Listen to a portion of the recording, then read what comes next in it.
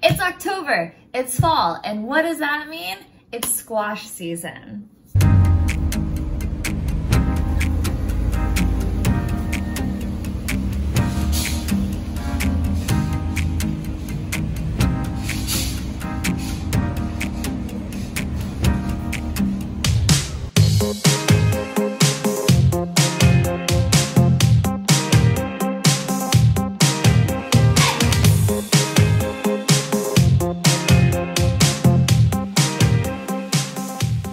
Thanks for joining me. My name's Talyn. I'm a registered dietitian from Tacoma, Washington, and today we are going to make butternut squash and kale stuffing. Since our winter squash and kale stuffing is made with rice, that makes it gluten-free. So if you're following a gluten-free diet, this is for you. It can also be modified to be a fully vegan diet if you leave out the goat cheese. But the basics is that it's gonna be a vegetarian dish that you can serve all throughout fall because it's gonna use some of the most classic fall ingredients. The main featured ingredient is squash. And today I've got butternut squash, but you can use any kind of squash you like. Acorn squash. You can try kabocha squash. You are gonna wanna starch your squash, so I wouldn't use spaghetti squash for this. The goal is to cut it up and roast it in the oven and then mix it in the wild rice. And the spaghetti squash is a little bit more watery and stringy, so it's best to use any other winter squash for this recipe other than that one. We've got wild rice. You're gonna be using 2 cups, kale, and you can use whichever kale you'd like, flat leaf leciinato kale, or you can use curly kale, and you'll need a half a bunch. That should yield you 2 cups chopped. A couple green onions, some pepitas. These are pumpkin seeds. We're gonna roast those and put those on the salad. You also need a half cup of cranberries. If you don't have cranberries, of course, you can use any dried fruit. Raisins would work really nicely. I think apricots would be really nice as well. Of course, your squash. We're gonna be using cheese in this recipe. I've got a feta cheese, but you could use blue cheese or goat cheese for this recipe. I think a softer cheese is gonna be best over like a hard cheese, like a Parmesan. For the pepitas that we're roasting, we're going to be using some olive oil and cinnamon. Now, I like to add a little bit more spice to my pepitas, so I'm going to add a touch of cayenne pepper, as well as a little bit of nutmeg to make it a touch more festive. Then we're going to make our own dressing. So it's a little bit of sweet with the maple syrup, a little bit of savory with the Dijon mustard, and a little bit tangy with the apple cider vinegar, and of course, salt and pepper to taste. The key ingredient in the dressing is ginger. So I'll teach you how to peel that. After you've gathered your ingredients and preheated your oven, I want you to prepare your rice. So take your wild rice, you're gonna measure out 2 cups of that, put it in the pot that you're gonna boil the rice with, and then give it a really good rinse. After you've rinsed it, go ahead and fill the pot up with water. Now, per 1 cup, you need 2.5 cups of water. So since this recipe calls for 2 cups of rice, we're going to be using 5 cups of water. Now, since I love extra flavor, I'm cooking my rice in a low sodium vegetable stock. So I recommend you try that version out as well. Okay, the next step is preparing our butternut squash. I'm gonna teach you how to peel it. So one of the first hacks you can do is microwave it for a while. And before you microwave it, you're going to puncture it with a fork. This is going to allow the moisture inside the squash to really heat up fast because the thick skin prevents those water molecules from getting excited and heating up the squash. So poking some holes will help, and it's gonna allow you to remove the skin or peel it much more easily. Now, of course, you don't have to do it that way. You can totally peel it without it being microwaved. I just wanted to show you that that is an option. How many holes, you ask? I don't know. There's no hard rule. I'm just gonna cover it entirely. Okay, I'm gonna pop this in the microwave for about 2 minutes and we'll see how it turns out. My butternut squash is hot. It's cooling down pretty fast. I can see the water beads seeping out, the serum seeping out. So I can suspect that it's working. Now we're going to cut off the ends. You're gonna need a really sharp knife for this. So if you don't have one, I highly recommend you get a knife sharpener. Very simple. You can find these guys at a thrift store. You can find it at Target for like $6. It doesn't need to be an expensive one. Now we're gonna cut off the other end. Not a huge portion of it, just where the vines were connecting. Now you got a flat surface. Now you can proceed to peel this in 1 to 2 ways. You can take your potato peeler. If you have a wide peeler, it's even better. So it's where the blade goes this way, right? You get more surface area. Right now, and go from top to bottom. You can also cut it in half and peel 2 smaller pieces if that's easier for you. So let's just try both methods. All the way down. Well, it gets a little hard at the bottom of the bulb. But that's one way, right? It actually isn't too challenging as it falls down. If you have a wide peeler, it will go faster, but it's not too challenging at all. Okay, so let's see what it's like the other way. We can cut the bulb off. Okay, you saw how much elbow grease I had to put into it? It's hard to cut through, which is why you microwave it. Let's see if this makes peeling faster or easier. I can hold the whole thing in my hand, that's for sure. I think either way is fine. Beautiful. Let's do this one. I feel like the bulb is gonna be harder to peel, you know? I feel like it's gonna be really slippery. I think I like peeling it better when it was the long way. To each their own. And done. Ugh. Now we're gonna cut it into rounds, which will allow us to cut it into cubes. And then we're gonna roast it in the oven after we toss it in some olive oil. You can also cut it in half like this and get out the seeds right away. Got a small spoon. You probably want a bigger one. And the seeds are only in the bulb. They're not in the neck part of the squash. Okay. So some of the squashes might seem more intimidating because the exteriors look pretty intense, but they're all very, very similar. If you don't really have a tough knife, I'd say stick to some of the softer squash, like a delicata, which I don't have an image for you here today, or acorn or butternut. The Hubbard squash and some of the pumpkins, the skin is thicker, so it's harder to cut through. Now we have a flat surface. I can slice like so.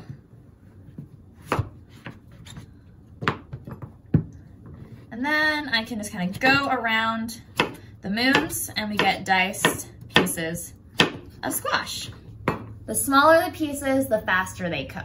I sliced up and cubed the bulbous part of the squash, and it yielded quite a lot. I don't think the top and the bottom are gonna fit on my baking sheet without being too overly crowded. So I grabbed another baking sheet and I'm gonna do it in batches. My squash was 2 pounds and 8.6 ounces, which works perfectly for this dish. So if you have a squash between like 2 and 3 pounds, you have the right size.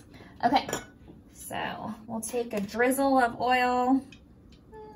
This actually helps the cooking process, and it will help you absorb all of the fat-soluble vitamins in the squash, like vitamin A. So don't be afraid to add a little bit of oil, okay? We're also gonna salt the squash because a lot of our root vegetables need sodium to bring out that flavor. They're naturally low in sodium, all vegetables are. So it is okay to add a little bit of salt. To prevent them from sticking, really spray your sheet pan. Parchment paper works best, but I don't have any. We're gonna throw this in our oven, which is set at 425 degrees for about 30 minutes.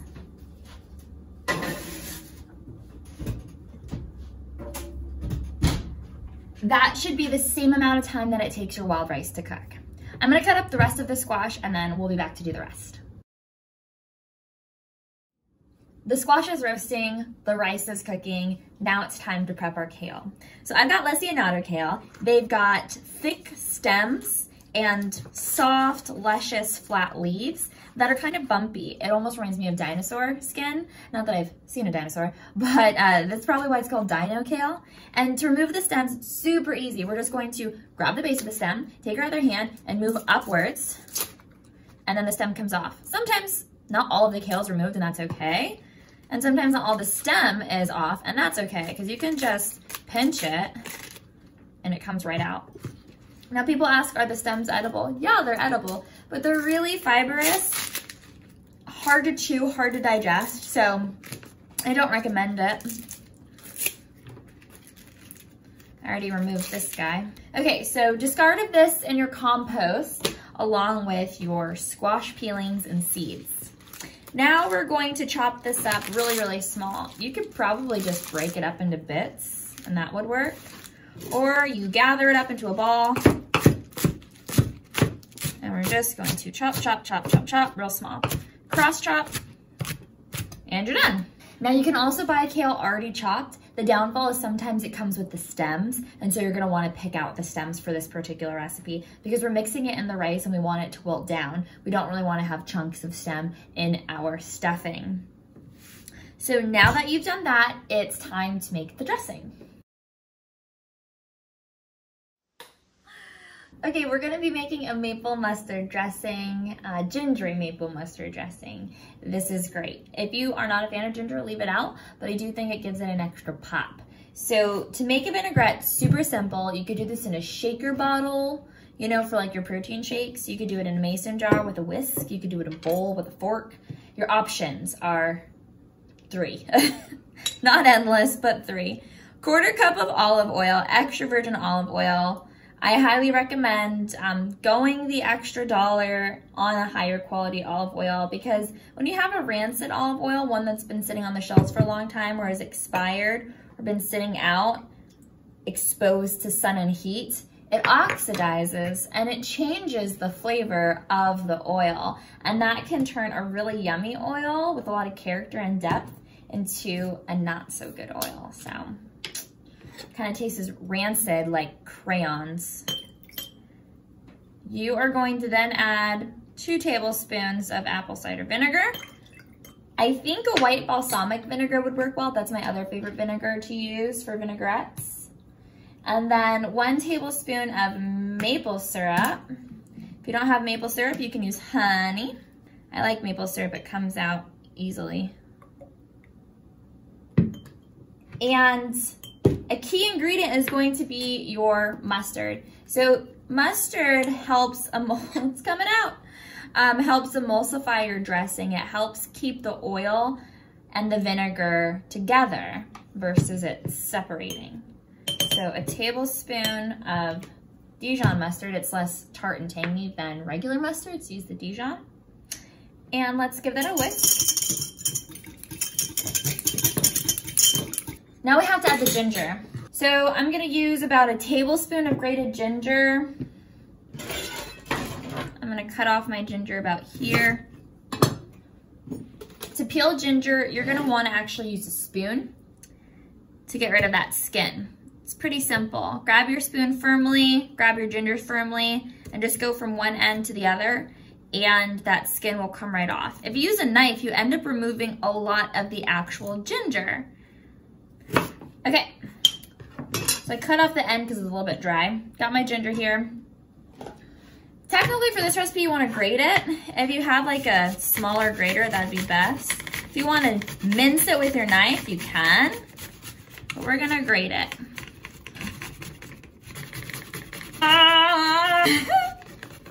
Let's see if this gives us a tablespoon. Oh no, we're not close. We're at about 1/3 of a tablespoon. Okay, so I'm gonna do this with the rest of my hunk of ginger. This should do. And then mix it in, and then we're gonna go on to the final step, which is toasting the pumpkin seeds. The rest of the ginger did yield a tablespoon. Actually, it yielded a heaping tablespoon. So it's gotta be gingery. Let's taste it. Oh yeah, it's gingery. I do like it though. Add some pepper. There we go. All right, so get out a small saucepan. We're gonna turn the heat on like a medium, like a low medium. And Then we're gonna get our half cup pumpkin seeds.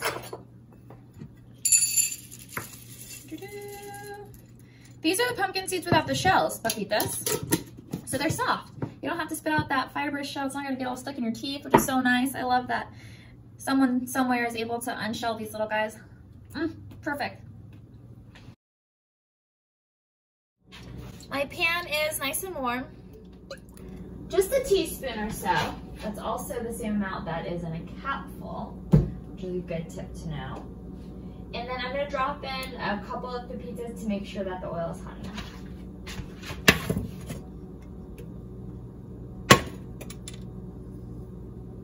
You should hear a slight sizzle, and you should see the oil kind of bubble.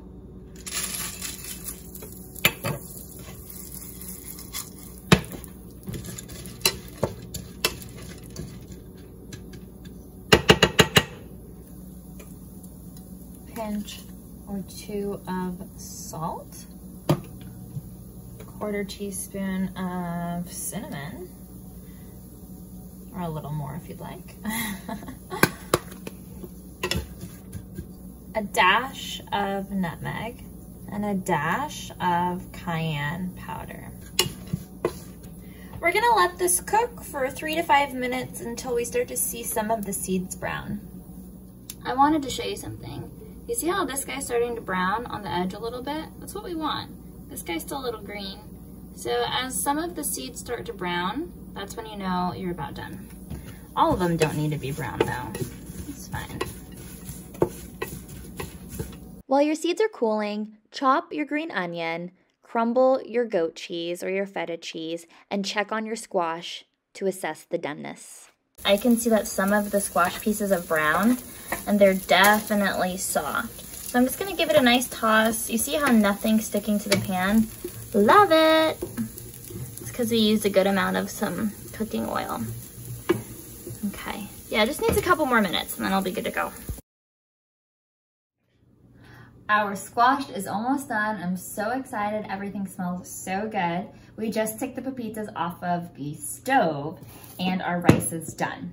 So, time to combine most of the ingredients together. I'm gonna do this in batches. So I'll add half of my rice to a large bowl.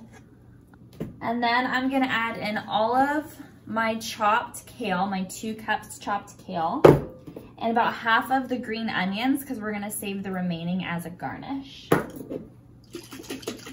And all of the ginger dressing. Give it a nice drizzle. And then toss it. The steam from the rice will help wilt down the kale a little bit, which will be nice. Ooh, it smells so good. That ginger is just incredible. Okay. So now that everything's pretty well incorporated, add some more of my rice. This is such a Pacific Northwest dish too. I think this is perfect for a Thanksgiving in the Seattle area. Our squash is done cooking. So you want to take your fork and check for doneness on the largest piece, because obviously the largest piece is done cooking, the smallest piece is done cooking. So when I press down, my fork should go through cleanly like a potato. And I'll just mash it, and I can also see that it's totally done.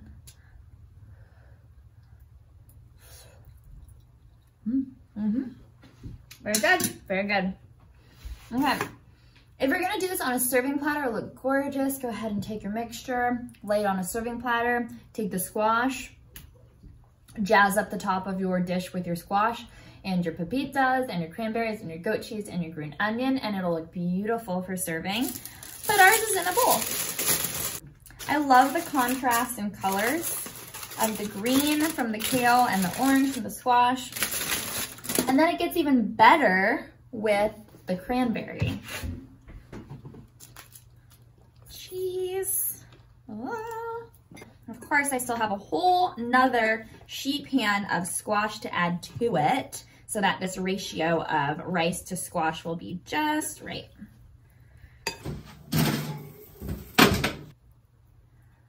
All right, holy guacamole, y'all. Look at this incredible festive stuffing. This is plenty to feed a family of 10. It's beautiful, it's nutritious, it's got every flavor profile you can ever imagine. It's a super fall dish, and I hope you enjoy it.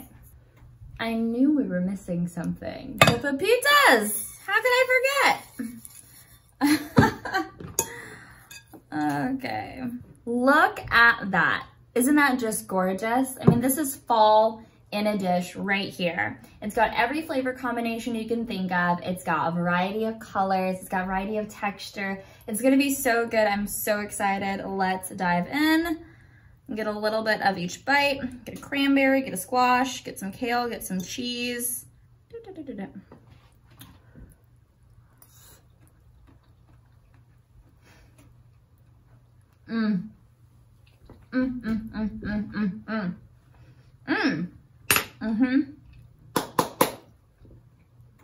Cookie and Kate, you did it again. This is incredible. Enjoy.